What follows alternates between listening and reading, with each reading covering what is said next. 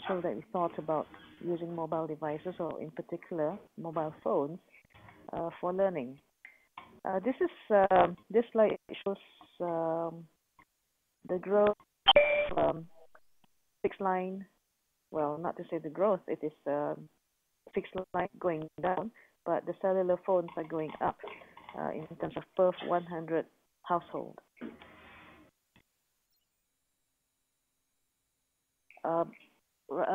Going straight into the project, the mobile learning at OM, in 2008, we did a readiness survey primarily to find out whether our learners would be ready for it. I usually like to do this personally, just to know whether we can confirm that yes, they all have phones, and we also wanted to know which mobile subscribers are they with, which mobile subscription companies are they with, and we got almost 3,000 students responding to the survey, and with that, it gave us a very definite plan on the fact that mobile learning will reach out to the students. And about 90% have phones. In 2009, we started with podcasting in the January semester. They were like 1 minute, but somehow it was not that popular because the students they had to pay when they downloaded the podcast. So after one semester, we also realized that it was very labor intensive and time intensive process to record the segments. So we considered SMS. We had a workshop in April, about 20-something people. We had about 4 or 5 students, about 6 or 7 tutors, and the rest were academics, full-time academics from OUM. We discussed and we suggested, what if we were to launch an SMS mode of mobile learning. Students were not too happy because I guess maybe they didn't know what it was going to be like. But somehow we piloted it in May, and we did this. We started with a matrix. We thought there might be a good reason for sending out certain SMSs at certain times, and it must be the right SMS at that particular moment for the student. We also asked them, when would you like to receive the SMSs? And they said, well, not during the daytime because that's when they work.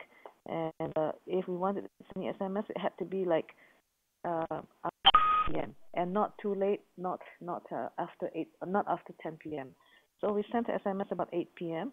And because we had maybe up to 2,000 students to send the SMS to, we queued it from 7:30 onwards, and then I think within half an hour. All right. In September, based on the success of the pilot in May, we launched the mobile learning in 3 courses. If I remember correctly, this involved a business course, a genetics bachelor biology course, and the learning skills course. And we expanded to 8 courses next semester, and then we brought it down to 3. When we felt that the numbers were getting so huge. And in May, usually we have lesser courses, so we brought it down to 3. In September, it was just 1 course. For some reason, I can't remember why now. Then in January 2001, 2 courses and 2 courses. And in September, coming up, it's also 2 courses. The 2 courses here have been limited to the learning skills course, which is a first semester course for all OEM students enrolled for the first time, and another course is called the Malaysian, which is totally online plus mobile plus the self-managed learning, which is the module. So far, about 22 students have benefited since we launched the mobile learning using SMS in May 2009, and let me see. If I can go back a little bit, when we did the readiness survey, we found that 98.9% of the students phones. And we had also asked what kind of phones they had, because at that time we were considering podcasts.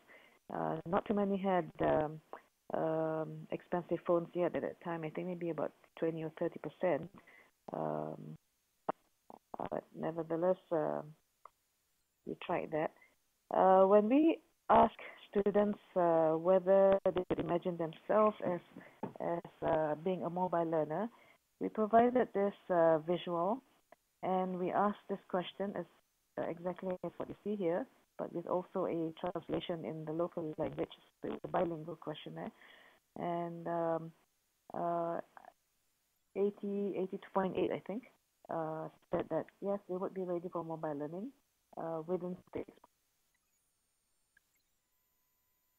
Okay, so this was the exact response. 82% said yes, 80% said no.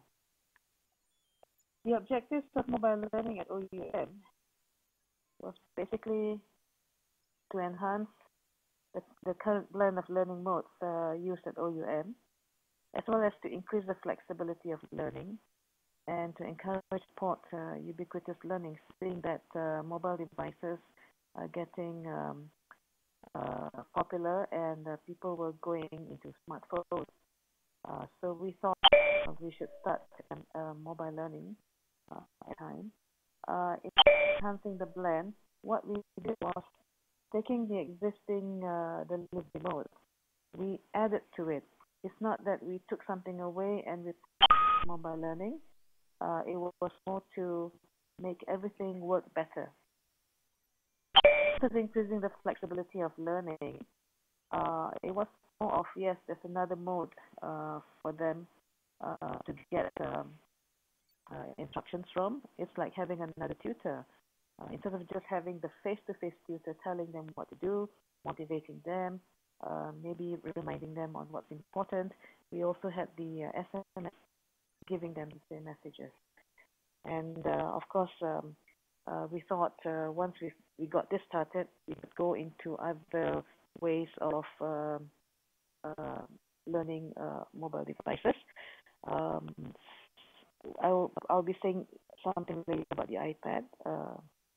Go on to the next slide. SMS was considered because SMS was and still now a very big thing. Everybody's sending SMS. For example, I hardly make calls or pick up calls. Most of the time it's sending of SMSs. And it's cheap. On a personal level, I think it's only 1.5 cent US cent or Canadian, so it's very cheap. But for OUM, we have to pay 20 cents for SMS. We have per student. So individually, it's very cheap, and that's why SMS is very big.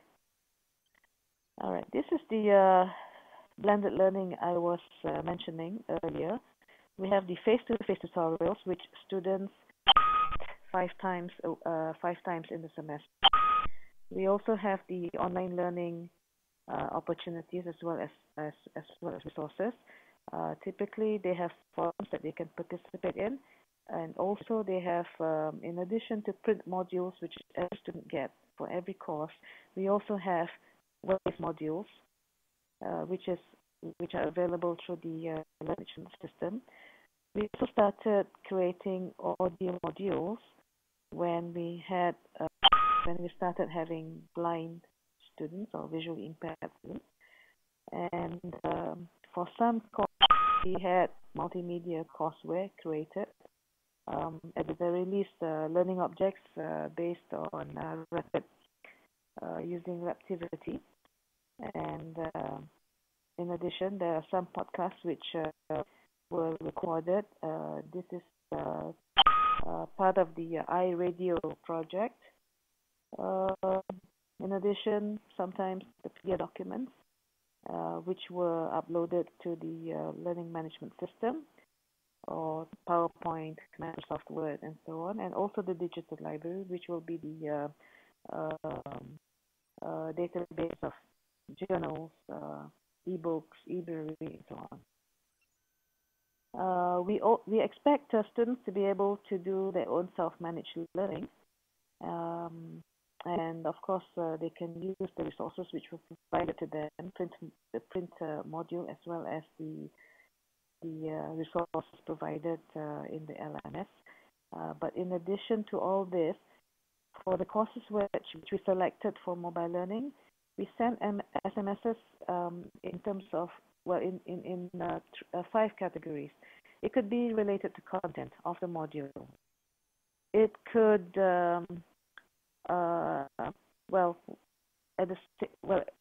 we have to manage the course. For example, sending them a hello message at the very beginning, and at the end, of course, we will say a good semester, something like that. Somewhere in the middle, we send motivational SMSs. We also remind them, when appropriate, to go into the forums, and we sometimes say, okay, what the forum is all about, coming up. We provide tips at times on how to remember certain content, for example. Okay, next, we have this push and pull notion of mobile learning using SMS. The SMS we consider to be to students, okay, the 5 categories. At the same time, when you see the 3 circles, the self-managed learning use of modules, which is a repeat of what I mentioned earlier. The students will be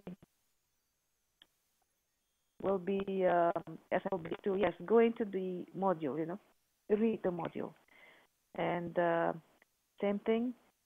Sometimes we say, read this topic before you go into the tutorial, or please remember to read the topics before you go into the tutorials. The reason we had to do that was because tutors were always telling us students come unprepared to the tutorials, and we thought using an SMS to tell them or to remind them to read would help. And yes, there was an improvement in terms of that. In terms of forums, yes, we also reminded them, yes, we have this forum coming up, please go in and discuss. And it works very well for the first semester students, because we wanted them to start adopting the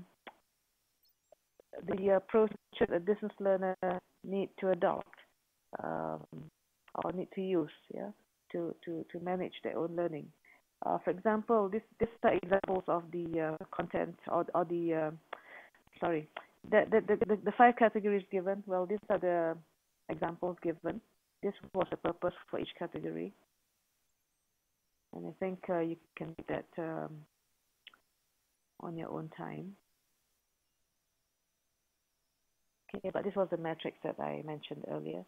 We sent mostly content, so in this case, 15 SMSs were related to content, about forums, 4 about on forums, 4 on tips, and 2 related to motivation, usually in the form of a motivation quote. Interestingly, when we met students, they told us this was a bit difficult for them to understand. So the semesters after that, we gave a simpler quote. And we also provided reminders in terms of course management. We reminded them their mid-semester exam was. Of course, some of them were saying, why don't you tell us the location as well? And this was impossible because they would be taking exams in at least 40 different centers. Okay, we did, every semester, we get feedback from the students. We questionnaires out to all the learning centers, and we encourage them to feedback. And in May and September, 2 years, we asked them whether they were encouraged to be focused in the studies. You can see that like 75 and above % were whether it helped learners manage their learning better. It's quite high as well. And same thing with sustaining their interest in the course and giving flexibility to the learning. So it's pretty high. In terms of learner satisfaction on a scale of 1 to 10, students think that it helped them to prepare better for tutorials. And this is what they said, it enabled them to learn anytime and enabled them to learn anywhere because their handphones would be with them all the time. Sometimes they refer to the messages and it could be related to a snippet of a content, so that helps them both.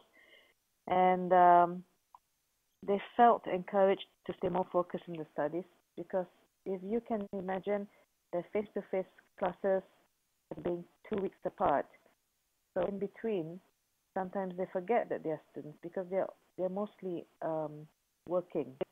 95% of the students are in full-time employment, and they did say that the SMSs received reminded them that they were students, especially in the first semester.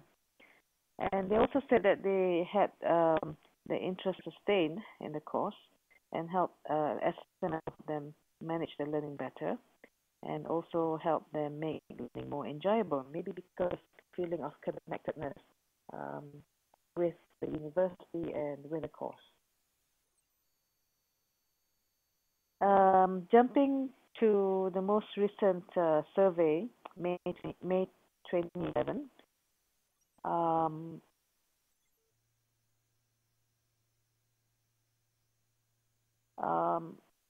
In terms of whether the SMS were good, yes, they said very good. We must continue. Please note that these were taken verbatim from the students. It was not edited for Duma. And another person said, good, at least know the current news about the subject. It's very good. Should SMS for other. They felt motivated, and these were the comments given. I think I will just leave it to you to read them.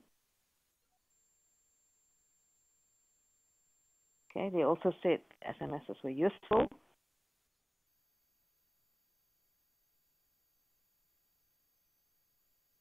Okay, next. SMSs were also helpful. Help them to remember the course content better and give them a lot of information. Very helpful. It reminds them when to do the assignment and exercise. And then it motivated them to study. And the reminders sent, well, they made me alert and so on.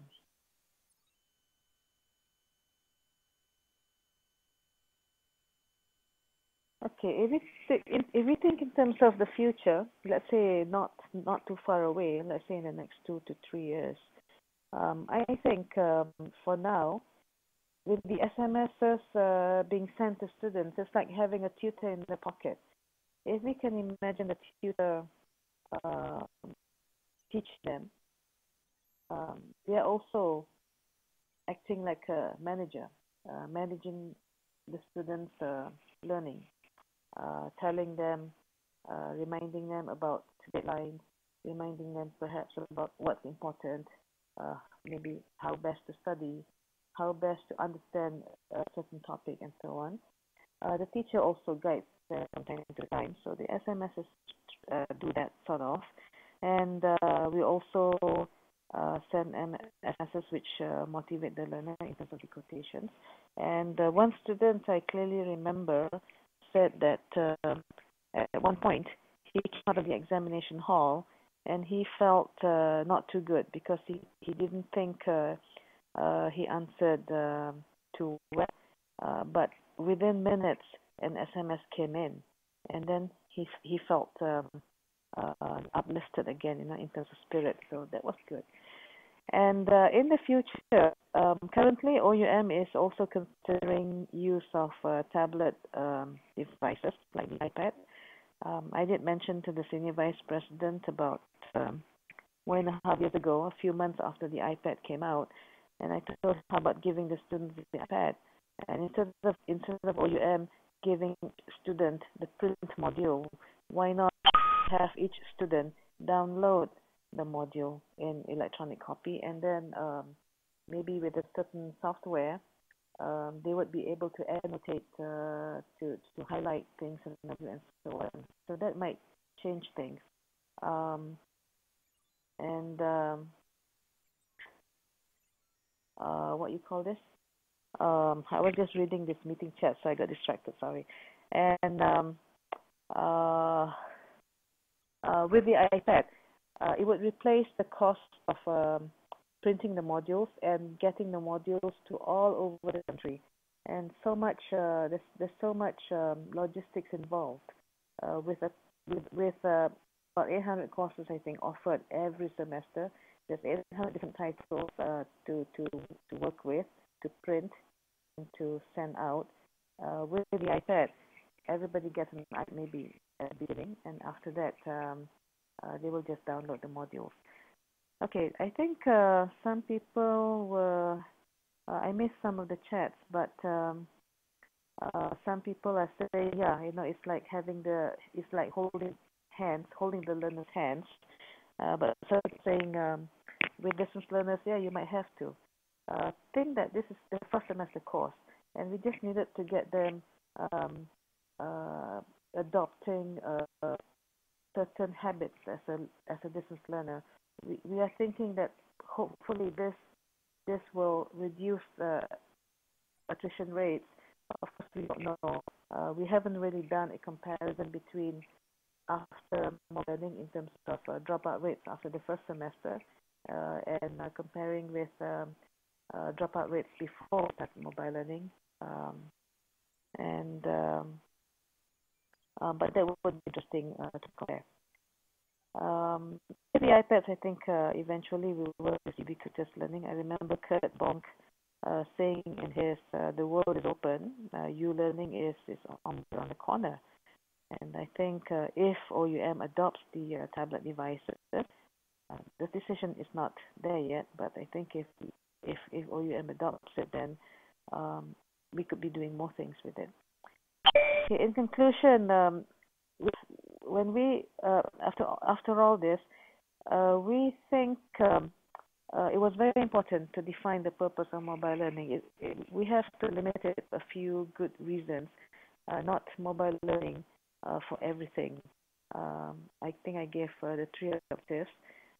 We think it's also important to see whether they were ready, and primarily whether they had a device, whether they were willing to try it, whether they were, if we wanted to charge them, whether they would be willing to be charged, and so on. And at the same time, we needed to get, at that time, what we did was I involved as many faculty members as possible. And to start the project, I communicated with the tutors of those courses and all the directors of the learning centers and some of the administrators to tell them that what this project was all about. And we also sent them the exact SMS that students get, so they know what was going on. And the other thing was, for any project, especially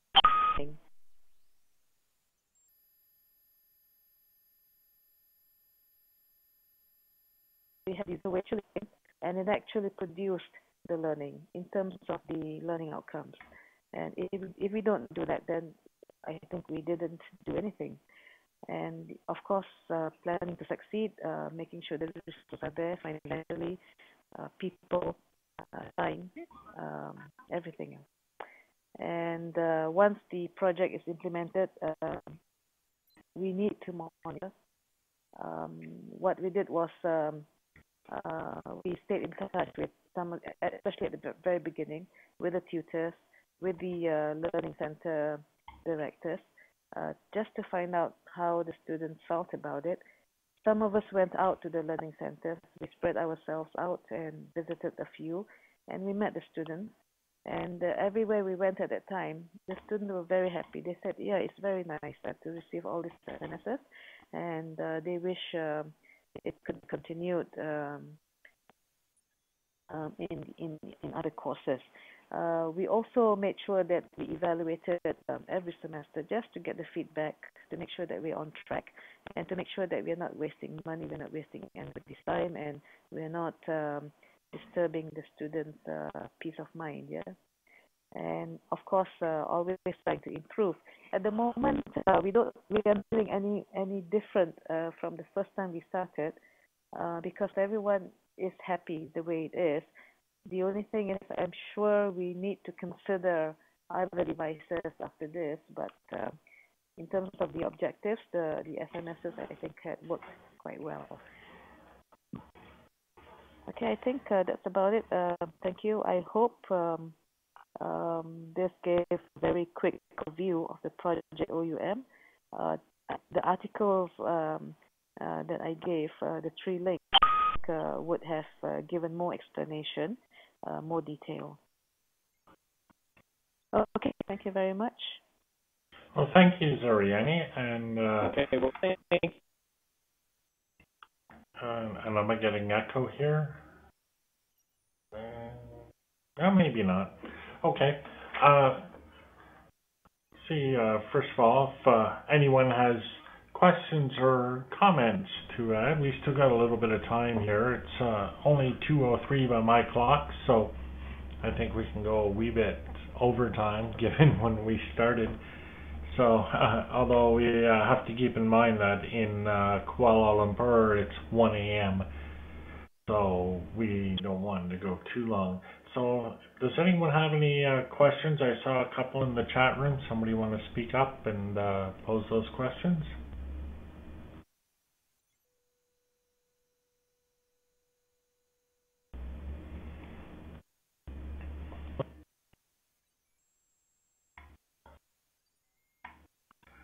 And not seeing anyone jumping to the microphone. I did see one comment in the chat area asking about tying this to learning outcomes. So I wonder if you could comment on that. And also I'm seeing a question from Jenny McNess asking if there's been any negative feedback from students, and if so, what that feedback would have been. And Brett Fifield is saying the link to learning outcomes. You're looking for the link specifically to learning outcomes.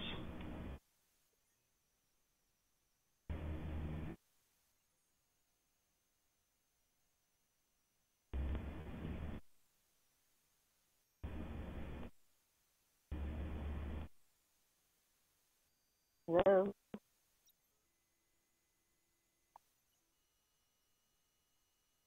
Go ahead.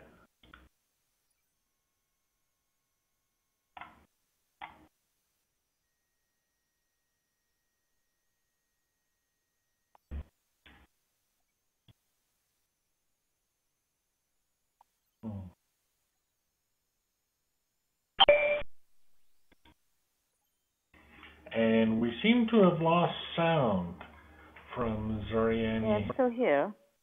Okay. Did you hear the questions that I asked? And No, would you like to offer an answer? Oh, you didn't. You can hear me now, though, right? I can hear you, yes. Okay. One of the questions was there any negative feedback? And if so, what was it? And the other question was whether you could tie this directly to learning outcomes, if there's any direct link there. Okay, negative feedback. Yes, there were a few. Some of them said, because we gave them a choice midway in the semester, we asked them whether they still like to continue or they want to not receive the SMSs anymore. We do get about 10 students not wanting it anymore. 10 out of 1,000 plus students is negligible. But eventually we realized that they were on the verge of dropping out. So it's not that bad actually. When they wanted out, it was like they were going to get out of the program as well. in terms of achieving the learning outcomes, we didn't tie it very tightly to academic learning outcomes. It was more of helping them to become distance learning students. The module that we chose was titled, what was it now? Learning skills for open and distance learners. And in that module, we taught them the various techniques or the various ICT, some of the what you call this skills in using LMS, how to log in, how to change their password, the fact that they needed to go to the forums, that they needed to be contributing to the forums, and typically they would wait for the teacher to tell them everything, and then they would go back and revise. But this is the reverse. We wanted them to read first before going to the tutorials. So we felt that we needed to help them become distance learners. So that was the main intention, rather than help them achieve the academic outcomes or the outcomes of every topic. As you saw, there were about 50% related to content, which was trying to get them to understand, for example, their learning style, trying to get them to understand how to read better. I think there was the SQR technique in the module and so on. Is that enough in terms of response? I think so. There's another question came up asking whether teachers or tutors are allowed to SMS individual students, or would they use other communications? Yes. Each tutor had a limit of 25 students, and we limited each tutor to having only 2 groups of students. So at most they will have 50 students. If they wanted to send an SMS, they can. But what we did through the MOOC learning project was to have one person at headquarters send the SMS all at the same time. But in between, if the tutors wanted to do that, they could. And was the SMS communication bi-directional? Could the students send SMSs as well?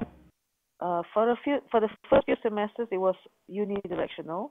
We pushed it only. But starting, I think about 3 semesters ago, we allowed students to respond to the SMSs, usually in terms of like a quiz question. So they would respond in an A or a B, and then we'll just confirm whether they were right or not. So very minimal, actually. Okay, and that's all the questions I'm seeing here in the chat area. And this is your chance, everyone, to get one last question in. And while I'm waiting for that, I'd like to take this opportunity, Zoraini, to thank you on behalf of Dave, George, and myself. Sorry about the audio problems to start.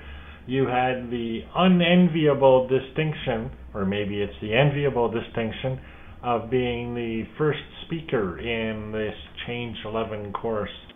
And we have one last question. Do you use your LMS to send and receive SMSs? No, we did not use the LMS. We used, I'm not sure what it is, but I had one of my staff. It is a server. It was provided by the the mobile company, and we were subscribed to their services, and we put the numbers, we would enter the messages, we would enter what time the SMSs were supposed to go out, and that's what happened. And what was the question again? What else? Oh, I was just asking if they were using the LMS to send us. That's all it was. Yeah. It's not the LMS. It is another program. And I saw a question about whether it's still going on. Yes, it is still going on. Yeah. But I hope it will go into bigger things. Right now, we are limiting it to 2 courses because it can be expensive sending it out to more than the 2 courses. But let me thank everyone for having joined in. I'm feeling a bit sleepy now because I would have slept normally about 2 hours ago. But I know some people are also beyond their bedtime, those who have joined us. And thank you for having me first. I didn't realize I was going to be number 1. But I guess being the first is either good or not so good, because being good because then you don't have a benchmark to follow. Not so good because sometimes you didn't really know what to do. But I hope things have worked out. Well, I'd say they ultimately worked out very well from our end. Thank you so much for all of your patience. We really appreciate it. George and Dave, do you have anything you want to add before we wrap up?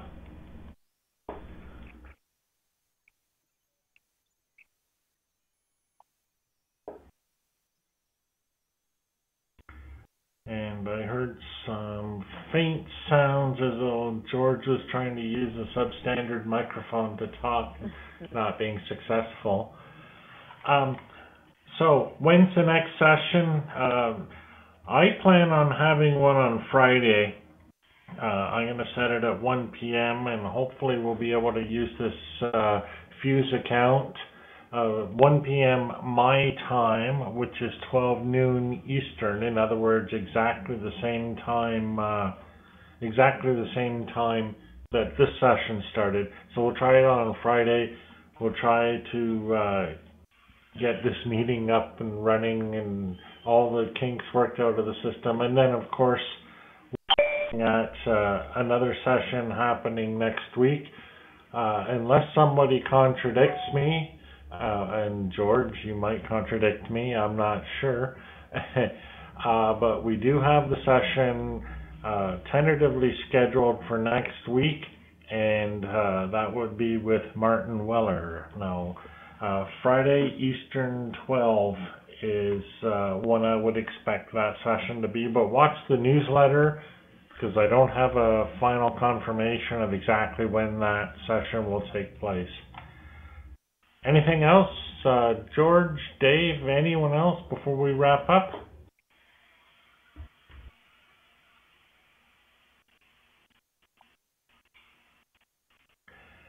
And I'm just hearing some noises from George, but no words.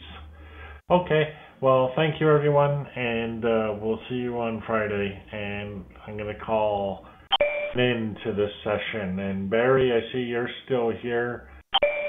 Do you want to be wrapping up and saving of the recording? Because I don't know how to do that yet. I've got it. You've got it, great. And I'd like to extend thanks to you for stepping in and offering this solution on short notice. Really appreciate it. My pleasure. Okay, thanks. Meeting recording has stopped.